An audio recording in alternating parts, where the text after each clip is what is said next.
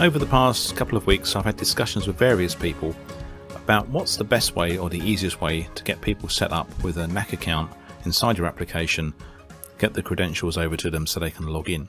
So I've given some thought to this, and there's a number of different ways you can do this. I think when I first started back a few years ago, I would have added a new account pretty much like this. So I would have added their name, their email address, if I wanted their physical address, a phone number, probably uploaded a picture of who they were for their profile, which I would have had to ask them to send me, and then I would have set up a password, saved that into Knack, and then had to send them a separate email telling them what the app URL is, obviously their email address and their password so they could log in. So what we're going to do in this video is to see different ways that you can simplify this and they will build and become more automated. So let's jump into looking at the first step, which is trying to get just the minimum amount of information into Knack and get them the credentials sent over to the user so they can complete the rest of it. Okay, so we're over in the builder and I have an accounts page and I have a button on a menu to add a new account, which takes me to the add account page. Now this is the page we was looking at a second ago. So I first of all want to remove all these additional fields which I want them to fill in. So I'm going to get rid of the address, the phone number, the passport style, photo of themselves. And also I don't want to have to add a password. So I'm going to get rid of that. I want Knack to generate a password for me. So I really just want to put their name and their email and then send them the credentials. So we're going to save that. So coming back into the live app, obviously do a browser refresh, and then when I now add manager here, I just have the two fields. So I've added a name and an email address, but Knack requires a password when you're setting up an account. So if I just have these two fields, when I try to submit this, I will get an error message saying that a password's required. So back in the builder, this is the form that I just filled in. And how I would get around this is to create a rule and a record rule and add a rule that gives the record a password, and I would just put the standard a standard password in here. It will be the same for everybody because we will change it in the next step. So before I do that, I'm just going to come over into the settings. So under the user logins, I'd recommend secure the individual pages with a login, and the passwords must include, I normally set them as shown here, so minimum 8 characters, no common words, a number, a special character and lowercase. So I'm just going to save that. So back to pages and I click on add an account. So I'm going to set my rule, and the records rule is when this form submits, it's going to set the password to a custom value.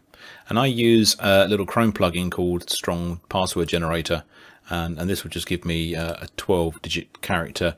I'm just going to do a couple of tries here to make sure I get one with a special character. Okay, so I'm just going to copy that, paste that into Notepad, and as you can see here we have a 12-digit password. It's got a $sign in it, it's got numbers, uppercase and lowercase. So I'm going to use that as my default password whenever we set up an account. So I'm going to save that. Also on the rules, when that form submits, I want to set some other parameters. So I'm just going to add a couple of other options. One is that the user status, I want to set the user status to be inactive, and I also want to set the user roles to be in a manager, and their application is currently incomplete. So you'll obviously have different user roles, but the example I'll build on, this one will have an incomplete profile. So I'm going to save that, do a refresh. So I'm now going to add an account. Put the same details in as before and submit. So that's now added it to the top of my table. If I go into the builder and into records, I can now see that I have Maria added here, her email address and a password which is obviously anonymized here. But that is the password I set as the record rule, and she has a user account set as active and a user role as manager incomplete. Now for the eagle-eyed among you, that you'll notice there are some additional columns in the accounts object which I've added. A random password, initial password, first name, and then over on the right hand side, credentials sent, user completed their account, yes, no, and user completed their account, date, time. I'm just going to look at these in the fields view and just run you through what the logic is behind these. So what I want to do is I want Knack to produce a random password for me, and then the initial password, I'll grab the randomized password and write it to the initial. Reason being is every time the record is updated, Knack produces another random password, and I want to just grab that at a moment in time and set it as the initial password. We will then use that initial password to update Knack's actual password field. The other fields in here are the first name field, and if you haven't used a text formula to extract a first name, this is looking at the name field. So on the name field, you'll be aware that it splits records into the first name and second name. So for instance here, your first name here and your second name. And what we can do with the a get function is to extract the first name or the second name. So in the fields view, you can add a text formula, and in the function, I just remove this, you can use a get function, and you can extract bits from addresses as well, but we want to scroll down a bit and look for names. So you can take the title, first name, middle name, last name. So we just want the first name, and then you just need to define the field that's coming from. So I'm just going to put my cursor in between the brackets, and on my fields object I'm just going to take name and save that, and that will extract the first name from the name field. And the reason I want to do that is to personalize the welcome email when the credentials are sent. So rather than it just say Dear Maria Casson, it says Dear Maria. So the other fields I mentioned, if I just go back to the fields view, there's a field, a date timestamp, which is when we sent the credentials. So on the user side, they'll press a button to send the credentials, and when that happens, we'll capture the date and time.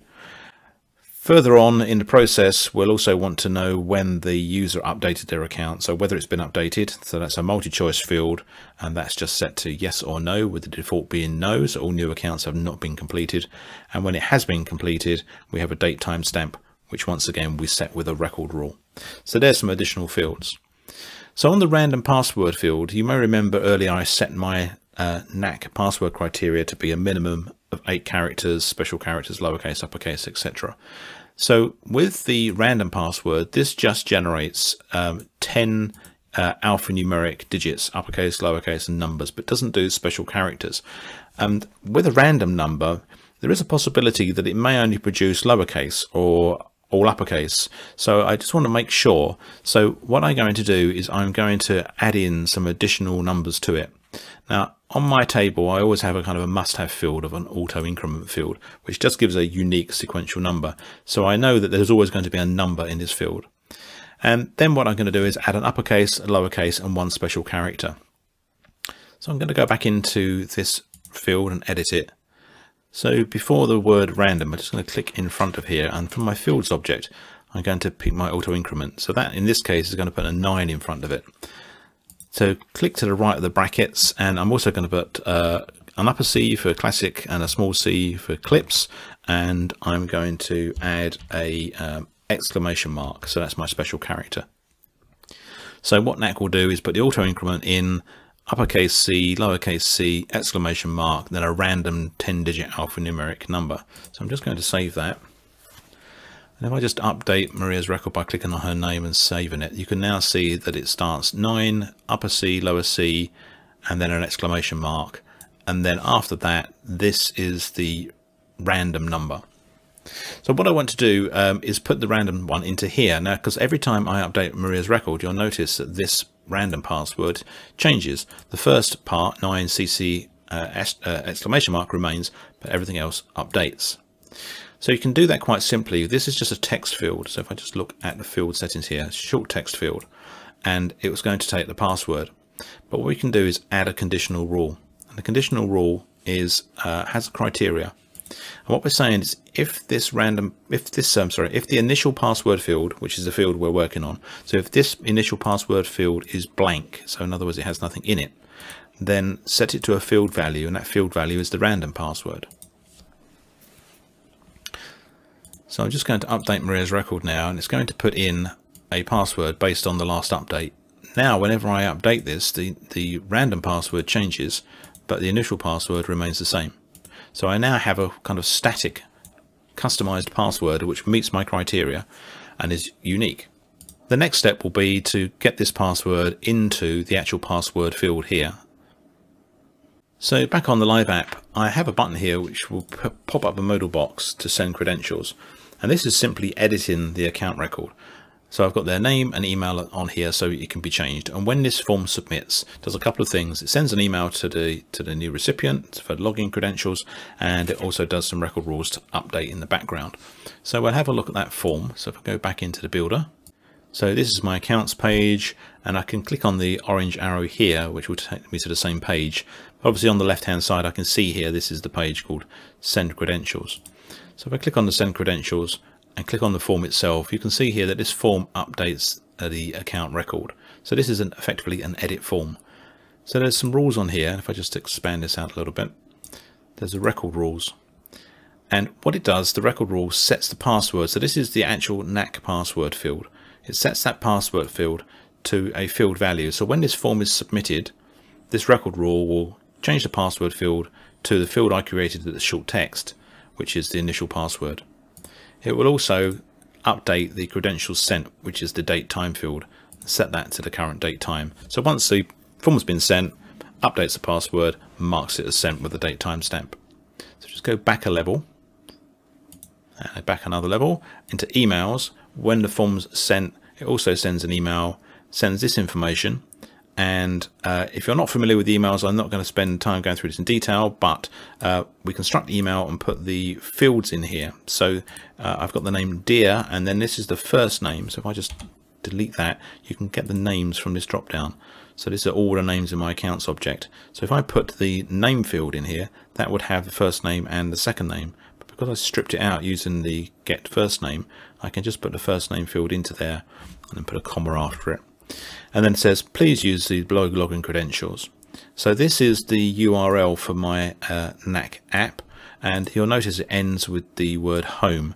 So every there is only one URL. I have another video which I'll reference called homepage redirects, so that there is one URL for your app. Everyone arrives at that, and then we redirect them after the event. So rather than using separate URLs for separate user roles, you can just use one URL. It then puts in their email address, and I'm putting in here the initial password. So that's the password that we set from the random one. If you put Knack's password in there, it anonymizes it with just dots. So then when the recipient receives the email, they have no idea what their password is. So you need to make sure you put that static initial password one in there. And then I've just finished it off with a little bit of text at the bottom. So I'm just going to save that. So I'm back in my Live app now, just done a browser refresh to make sure I'm up to date, and I'm going to click on the send button on the right hand side. That pops up my form, so just a note to the user saying it will send login credentials to the person below. They could change this information here, so update this information, update the email address if they notice it's incorrect. But once this form is submitted, it will update the password, mark the form with the credentials, or mark the record with the credentials, and then run the rule to send the email. So I'm just going to submit. And as we can see from here, the record has now been updated, so you can see that the credentials were sent. And the email has been pushed through and received. So it says, Dear Maria, so we stripped out the first name here. That's my app URL, obviously their email address and their password. So these would be enough of the credentials for them to be able to sign into your application. In the next video, we're going to look at what happens when they log in and how we can ensure that we have a process in place to capture their address, their phone number, and their passport style photograph.